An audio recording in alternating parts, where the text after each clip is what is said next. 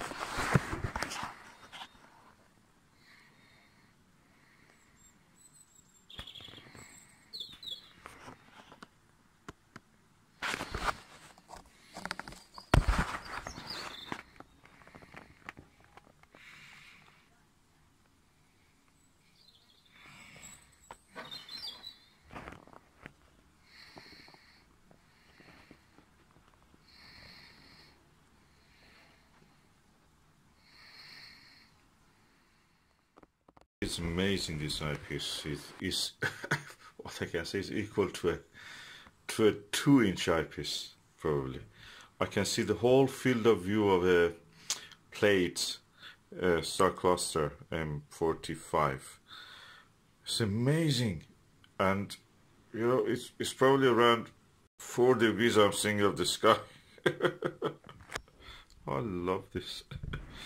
That shape of the eyepiece.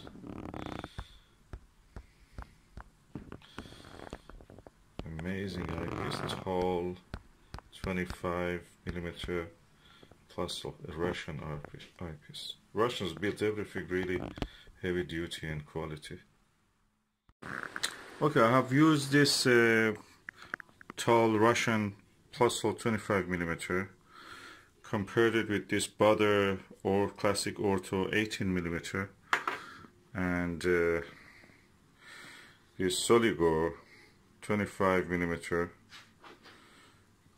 and other eyepieces here.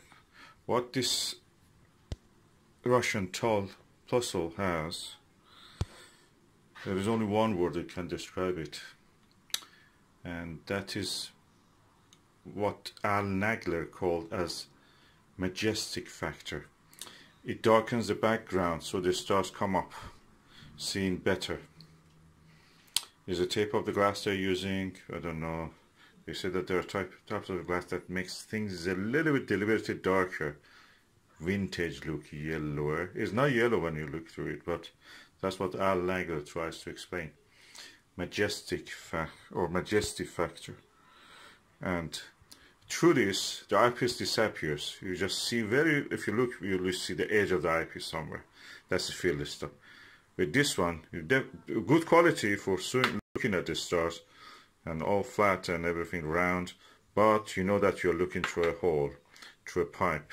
This one definitely looking like a pipe, and yeah, quite impressed and quite impressive. Yeah, I've now compared this Plossl, Russian Plossl one, which is now at the center, with the 25mm orthoscopic Vixen eyepiece, Meade Super Plossl 26mm, and Orion 20mm. The only thing which comes close to it is this 25mm Ortho. It's a slightly better it. It's a Vixen.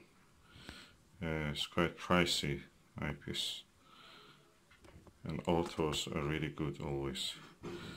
This 20mm Orion, I'd like to try it again. Okay, now if I want to judge which one gives the best view with this telescope, which is a short tube telescope refractor, I come to the conclusion that this Orion 20mm eyepiece, 66-degree field of view, comes first. Then the 25mm orthoscopic Vixen comes second. Then comes the Russian Plossl 25mm. Then the Meade Plossl Super Plossl 26mm. Then the Baader 18mm. Of course, this is a different range. I may put it before the Meade eyepiece, and then the rest of them. This is a good eyepiece, it's 7mm, but is not in the range of the eyepieces that I'm studying here. And I can say that on the actual eye comfort, this comes first, this comes second, this comes third, then comes this. And so practically this is the first. So I'm really impressed by the quality of all these eyepieces.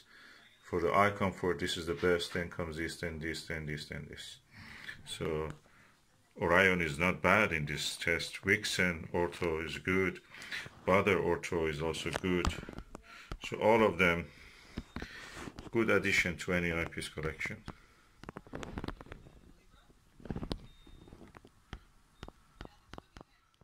After doing another observation set with the plates, I can say that Soligor is better than the Meade Super Plossl 26mm eyepiece.